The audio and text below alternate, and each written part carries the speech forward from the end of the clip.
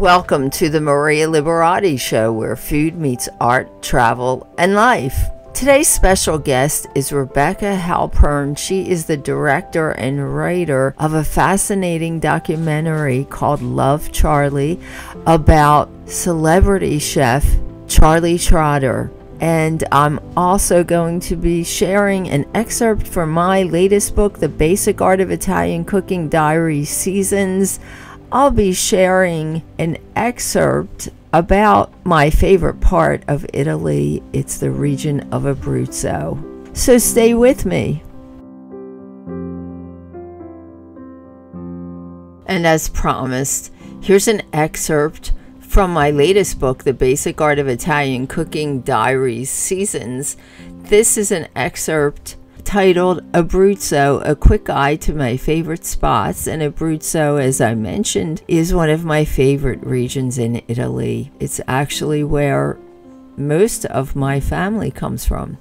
I have just returned from my pied-à-terre in the mountains of Abruzzo, about an hour away from Rome.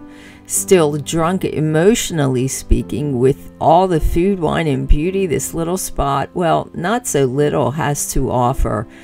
I know most get to travel only to the well-known places in Tuscany, Rome, or Venice. There's nothing wrong with that, but you're missing out on a true old-world experience if you have not visited Abruzzo. It is considered the greenest region of Europe for its natural beauty, mountains on one side, the Adriatic Sea on the other, and lush parks in between.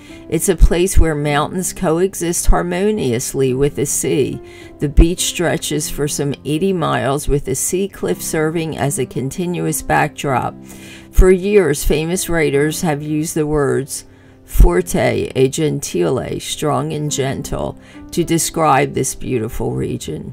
Some streets are still lined with cobblestone. My favorite towns are Tagliacozzo, Avezzano, Pescara, and L'Aquila. I'm in close proximity to them all, and although each of these towns do have some sentimental value to me, they also hold some great culinary experiences. Let's start with some delights in and around Pescara. In the United States, San Marzano tomatoes are considered king, but if you're a food insider and truly Abruzzese, you know about the tomatoes from Francavilla, the town that's right near the biggest city in the region, Pescara.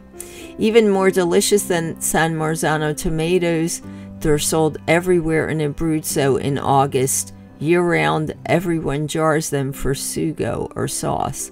The pomodoro or tomatoes of Francavilla are deformed in shape, not perfectly round or oval, but they're a gourmet delight. A pound of these tomatoes with some olive oil, fresh basil, garlic, and onion makes a tasty sugo to top penne, pasta, or spaghetti. Near Pescara is Loreto Abruzzo, my favorite little town to buy olive oil. It was once owned by the family of St. Thomas Aquinas. The drive up the hill to Loreto Abruzzo is a sight to behold. A landscape covered with olive trees and dotted with little churches, each of them covered with frescoes. Here you can find olive oil made with olives that are picked by hand, a taste like no other, an old world treat. Then you'll need some wine. In the vicinity, you'll find the many vineyards and a superb Montepulciano d'Abruzzo to go with the pasta. Dessert is next with a trip to the locals' favorite gelato bar in Pescara. Although tourists opt for the glitzier options, you'll find locals lining up outside the door at the local little coffee bars for their artisan gelato. If going to the beach makes you hungry, like it always does for me, that's no problem. There are plenty of ways, perhaps too many ways, to satisfy your hunger. And of course, there's always the beach in Pescara. Here's a traditional recipe from Pescara. It's a dessert made with a type of sponge cake, almonds, and dark chocolate called Parozzo. This is an Abruzzese specialty. It's a specialty from the region of Abruzzo. Parozzo, and this serves 4. That's P like Paul, Arozzo. 1/3 cup of melted dark chocolate, and it should be at least 60% cocoa. 1/4 cup of sugar, a tablespoon of butter, a tablespoon of almonds, 1/3 cup of flour, 1/3 cup of potato starch, 10 toasted almonds for decoration, and 3 eggs. Grind the almonds with 1 tablespoon of sugar. Beat the egg yolks with the remaining sugar. Add in the ground almonds, then flour, and then potato starch. Add in melted butter. Whip the egg whites until the peaks form and fold into a flour into the flour mixture.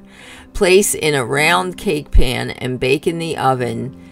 The oven should have been preheated to 350 degrees. Bake it for about 40 minutes. Remove from the oven, let cool, take out of the pan. Cover with melted chocolate and decorate with 10 toasted almonds. Let the chocolate harden before eating. If you'd like to visit Pescara, the easiest way is by train from Rome at Termini Station. There are also buses. The system in Abruzzo is called ARPA, A-R-P-A.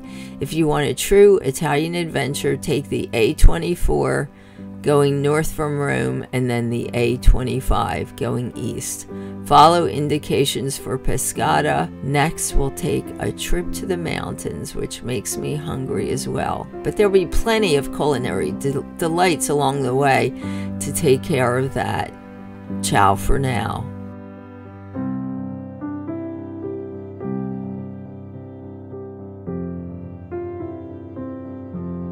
Hi, and my special guest today is Rebecca Halpern, and she is from this really neat documentary on the life of Charlie Trotter. She's the director and writer of Love, Charlie, which is a documentary on the life and times of legendary chef Charlie Trotter. Rebecca, thanks so much for being here. Thanks for having me. So I had just told you, I'm not extremely familiar with him, and I'm kind of ashamed because that's what I am. Also, I'm a chef as well. But I figure I'm going to let you fill us in on, just tell us a little bit about Charlie for those also in my listening audience that are not familiar with him. You know, it's interesting that you should say that you're not familiar with him, even though you're a chef, because I think one of the main reasons why we made this movie now is because Charlie's legacy stands to be lost to time.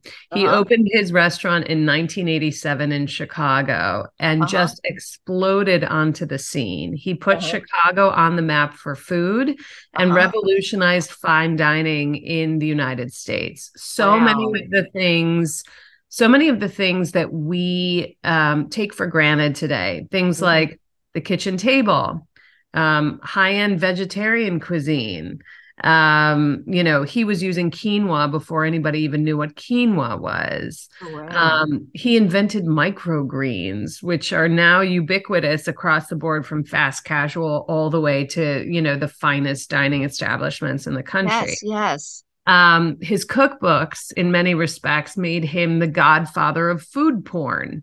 Our Instagram feeds today would not look like they do, but for the photography that he used in his cookbooks, which no one had ever done before that. His photography gets really up close and personal, which in the 90s was unheard of. And they look more like coffee table books. Oh, wow. Like cookbooks, which up until then had been more like, you know, how-to guides for making recipes. It wasn't this like deeper philosophical visual exploration of the composition and sort of the artfulness of the plate in the way that Charlie made it for himself. He was obsessed with exceptional ingredients, and he had an exacting management style. He insisted on doing 2 10-course tasting menus every night. He changed the menus every night. So that means that he was making 20 new dishes a day. And he ran his restaurant for 25 years. Oh, my goodness. So whereas a regular, Yeah. Whereas a regular chef might change the menu seasonally, come up with a list of dishes that he keeps for a period of months. Charlie was changing it up every day, just like a jazz musician might change a composition of, a song that they play in concert or whatever. Wow. Is this in all of his restaurants? He would do that? Like he Well, does certainly at his namesake restaurant, he, like many chefs, he was among the first generation of celebrity chefs. So coming up in that class, you had Emeril Lagasse, you had Right. Thomas Keller, you had Daniel Boulud. A little bit later, you had Wiley Dufresne, and but he was sort of among this first generation, and these were the guys who kind of pioneered that idea of chef as CEO, as well as the auteur that they were in their own restaurants, right? So yes. he started to branch out, and Charlie did the same. He had several restaurants. He tried to have restaurants in Vegas twice. He had a restaurant in Cabo San Lucas. He had sauces and smoked salmon that he licensed. He had a to-go place in Chicago for gourmet to-go food. I once took out for Thanksgiving from there because I used to live in Chicago. I'm from Chicago. And there was like no end in sight. I mean, he wrote 14 cookbooks. I mean, the guy was prolific. And yet, because I think he was more intellectual than, say, an Emeril was, whereas Emeril's career sort of took off with the rise of the Food Network, right? Charlie's went a different direction with the route of the cookbooks. Because of that, and because of the timing of the restaurant, which came along before social media, right? I don't think people remember Charlie as much as they do Emeril or other chefs of his generation. I just wanted to ask you, so he wasn't right because Emeril was on, the Food Network. He was one of the first chefs on Food Network. So Charlie, that's what I wanted to ask you. Was Charlie ever, I'm sure he might have done like a cameo or something on the Food Network. Did he ever do anything like that? Oh, sure. He showed up on the Food Network, and later in the restaurant's life, he actually had his own PBS cooking show called The Kitchen Sessions, which was on PBS. I don't know if it's that he didn't want to be on Food Network for some reason, or if he thought PBS was a better outlet for him and his audience. But the shows themselves were really fascinating. And a good glimpse into his creative process. Wow. Yes, that's interesting. I know the Food Network has a little bit more of a different feel than PBS. So maybe that's why, he didn't get to the Food Network and just stuck to, I think PBS gives you really a lot more of your own you can put your own style and creativity in it, where Food Network is a little more commercial and you have to kind of have a little bit more of their guidelines. So it sounds like he would have been the type of chef that wants to, use his own, which I could understand. Well, Charlie, it's interesting. So the reason why his two restaurants in Vegas failed was because, hoteliers want to turn the tables fast in Vegas and get the gamblers out on the casino floor. Yes. And Charlie Trotter insisted on sticking to his brand, which was a 3-hour, 10-course tasting menu. Wow. And so you start to understand the business behind why he failed there. Yes. And then, just in terms of the Food Network versus PBS and, why Charlie didn't sort of scale up in the way Emeril did. Right. Charlie Trotter was an enigma. He was an extremely intellectual person. He loved Ayn Rand and very esoteric pieces of literature, film. He would stop his staff down in the middle of service to go watch Fitzcarraldo, which is an obscure film by Werner Herzog. It's a 3-hour movie. And he would send them next door to watch it. And basically the movie's about this guy who's basically taking a barge through the Amazon, and he gets a group of local indigenous people to help him foist the barge up over a mountain so that they Uh-huh. don't have to go through this long journey. Anyway, it's all about pushing a boulder up a hill, right? More or less. Yes, yes. Metaphor. And that's very much what chefs in a kitchen have to do together. They all have to be marching together in the same direction. That was Exactly. Charlie. And that level of intellectualism, I think, is not something that is relatable in the way that Emeril and some of the other Food Network celebrity chefs are masses. And so, Wow. you know, that's why PBS was probably also a good outlet for him. But Yes. yeah. So so he has a series, or had a series of cookbooks. So can you tell us, again, unfortunately, since I'm not familiar with him, but now I want to make, now you've really sparked my curiosity. I know I've heard his name. It's just that I don't know a whole lot about him, but you know, I definitely do want to find out more. But can you tell us, so what eventually, I guess, what happened, or what was the Sure. demise? I'll give you the whole story in a nutshell. So, Yes. Chef Or will Charlie. this spoil the documentary if we tell that, or no? Well, it's his life story. So, I'll keep one element to myself, and then you'll discover that in watching the film. But the bottom line is, Charlie Trotter was a self-taught chef. He never once really worked in any kitchen for more than a period of a couple months before he opened the restaurant when he was 27 years old, Right. in 1987. And he exploded onto the scene, put Chicago on the map for food, did 2 10-course tasting menus every night. And for 25 years, he worked relentlessly to have what was or would have been a 3 Michelin star restaurant. At that time, however, Michelin had not come to the United States yet. They didn't show up until in Chicago until 2011. And in 2011, basically, Charlie had the who's who of up and coming chefs come and work for him because he was running one of the best restaurants in America. I mean, his flock of proteges is so impressive in terms. It's the who's who of today's culinary world, and I would say, kind of chief among them is Grant Achatz of Alinea.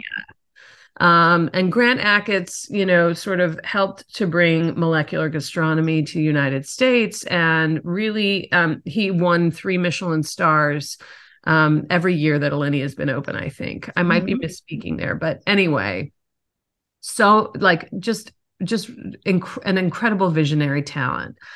Grant and Charlie had a falling out. Grant actually only ended up working for Charlie for 2 months. He was obsessed with Charlie Trotter when he found one of Charlie's cookbooks in a bookstore, and then wrote Charlie Trotter a letter every day for I don't know how long to try to get the opportunity to work there. And when he finally did, being this young upstart who was obsessed with this chef, Charlie Trotter, he gets in the kitchen and the scales kind of fall from his eyes, and he realizes that Charlie Trotter is not the guy that he imagined he would be. And he had a horrible experience at Trotter's. And it's kind of gone down in Chicago food history lore as this mega beef, for lack of a better word. It was extremely competitive and very, there was a lot of animosity there between the two of them in Chicago. Right. Long story short, Charlie Trotter in year 23 of the restaurant, Michelin shows up. They give Grant Achatz, who opened his restaurant, Alinea, literally a few blocks away from Charlie Trotter's. They give him 3 Michelin stars, and Charlie only gets 2. And the same year, the same thing happens. And he decides to close the restaurant. And a year later, Chef Charlie Trotter died. And so the film is an exploration of what happens when your identity becomes intrinsically, when your identity becomes intertwined in your work, and what happens when the work goes away. It's very much a cautionary tale. I like to say, if you play the same role for 25 years, do you become that person? And then what happens when the movie's over? Who are you? And so our film delves into, we go very deep into who Charlie Trotter was before he opened the restaurant. His name, he went by Chuck. All of his friends and family knew him as Chuck. And we got access to 350 postcards that he wrote to his first wife, Lisa, before they opened the restaurant together. And in those postcards, you really start to see this young guy, a visionary whose passion knew no bounds. I mean, he loved art and literature and music like Bob Dylan, and he loved Stevie Wonder, and he loved the Talking Heads. I mean, he was a cool dude, you know, and he loved Apocalypse Now and, you know, all of these incredible films that he would write about. And when he went to open the restaurant, his father bankrolled him to open the restaurant. They saw what a prodigious talent he was. Right. His father bankrolled the restaurant. And when they were thinking about what to name the restaurant, they thought that Chuck Trotter sounded like a steakhouse. So the marketing people suggested Charlie Trotters. And in that moment, Chuck knew that he needed to become this chef Charlie Trotter. He needed to assume this role in order to make his restaurant successful. And in doing so, he lost sight of his authentic self, which we argue in the film is Chuck. Right. And became consumed by Charlie Trotter. Yes. It became a thing kind of. And wow. Yeah. So it's a kind of searing portrait of like what happens when you lose any and all balance in your life, when you relentlessly pursue something. And in Charlie's case, it was excellence. He was all about excellence. When you relentlessly pursue that day in and day out for that many years, and the media portrays you a certain way, and people think of you a certain way, whether they know you or not. Yes. You know, are you that person? Exactly. Who are you? And then you're losing your real identity. Oh, wow. So tell us so he had a lot of cookbooks, so people can certainly probably still find his cookbooks that they're out there. Oh, for sure. In fact, I'll just turn my camera here, but I don't know if you can see that tall tower of cookbooks. Oh, wow. That's all his cookbooks. Those are all his. Yeah. Wow. And they're still lauded today as these groundbreaking. They're just as beautiful as any cookbooks that you see coming out today. Wow. He sounds like kind of like a Leonardo da Vinci of his time, of the food industry in a sense. You know, I think that's a very apt comparison for sure. Yeah, definitely. So tell us, has the documentary just been released? Has it been out for a while? So the documentary is going to be released November 18th in 3 days. 3 days. It'll be available on Amazon and Apple on demand, as well as in select theaters over the next week or so. There'll be some screenings. So I highly recommend seeing it in person and in a theater. The score, the visuals. You know, we started production on day one of the COVID lockdown. Oh, wow.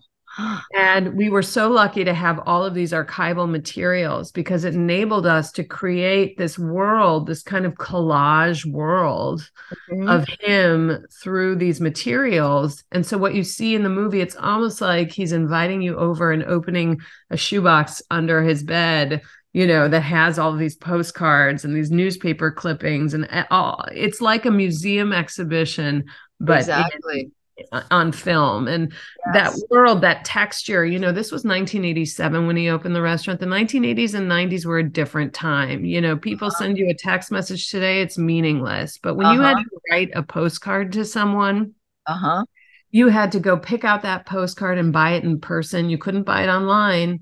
You had to go buy the stamps in person. You had to sit down and write that postcard. And then you had to go to the mailbox to mail it. The amount of care and by extension, love that he showed through his postcards was a kind of connection that I think a lot of us are missing in this kind of like disposable world that we live in today. You know, we don't do that anymore. And Charlie, when he opened the restaurant, those two 10-course tasting menus, That's just another form of the postcards. That's how the postcards and the love and care that he poured into those to connect with others sort of translated over to his work. But eventually it obviously became corrupted. So is that where you got the title Love Charlie, I guess, from postcards, right? Writing? That's what it Yes, well, from the writing, but the thing is, Charlie Trotter had he had a favorite quote that he often signed the inside of his cookbooks with. It said, "After love, there's only cuisine." And that's a great my mom was a food writer in Chicago in the 80s and 90s. And when I started working on this, she sent me all of his cookbooks. And inside his original, this is his first cookbook that I'm holding here. There's this inscription to her, to my mother, that says, "After love, there's only cuisine." And I think what that means for Charlie is like, it's a sad quote in a way when you look at the arc of his life story. He couldn't have balance. He couldn't have like real meaningful connection and love with people in his own personal life. All he had was cuisine in a way. But the care that he poured into his food and into these postcards was love. And so, it was his idea of what love really was. And actually that is, for some people, I mean, the Italian culture, and I only know about that because that's what I am. A lot of people tend to kind of express their love through giving food. So that's what it really sounds like, he did, by all that extra care, was really expressing love in some way. But it sounds like a really incredible documentary. So tell everybody again where they can find it. So it's coming out November 18th. So it's called Love Charlie, Love Charlie, The Rise and Fall of Chef Charlie Trotter. It's going to be on Apple and Amazon for rent or purchase on November 18th. And it'll be in select theaters throughout the next week or so. I would recommend that anyone who's interested in seeing it in person, that they log on to Instagram or Facebook to Love Charlie Movie, and they can get access to the information about screenings there. Great. Yeah, I'm sure it'd be wonderful to see in a live theater. So, Rebecca, thank you so much, and much success with this documentary. I'm gonna definitely check it out as soon. Maria, if you want to have another conversation after you've gotten to see it, I'd be happy to jump on. Oh yes, I will let you know, definitely. Because it's a complicated story, Maria, and I feel like once you see it, the conversation, you might feel like it's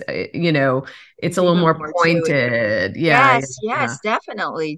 But I love that. I mean, I love what you've told us already, because I think it's definitely a lot to pique people's interest in this incredible person. So thanks so much for being here, Rebecca. Thank you. And thank you, Maria. Will be watching and let you know. Have a great Thanksgiving holiday. We'll speak soon. Yes. Thanks. So let's see.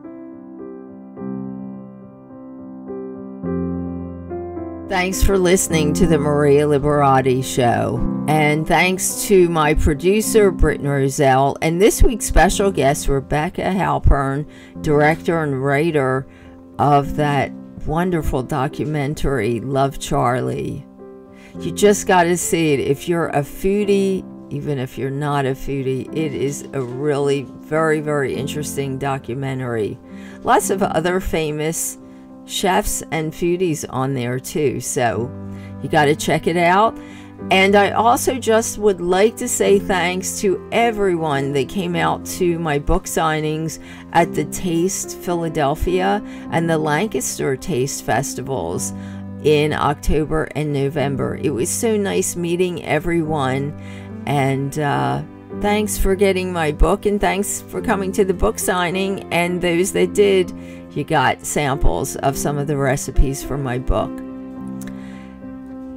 You can find me on marialiberati.com. And by the way, the book, The Basic Art of Italian Cooking, Diaries, Seasons, which is my latest book, you can find that on Amazon on Kindle. And you can find any book from my book series, The Basic Art of Italian Cooking, on Amazon and Kindle, and really anywhere you can find books. And of course you can find them on marialiberati.com.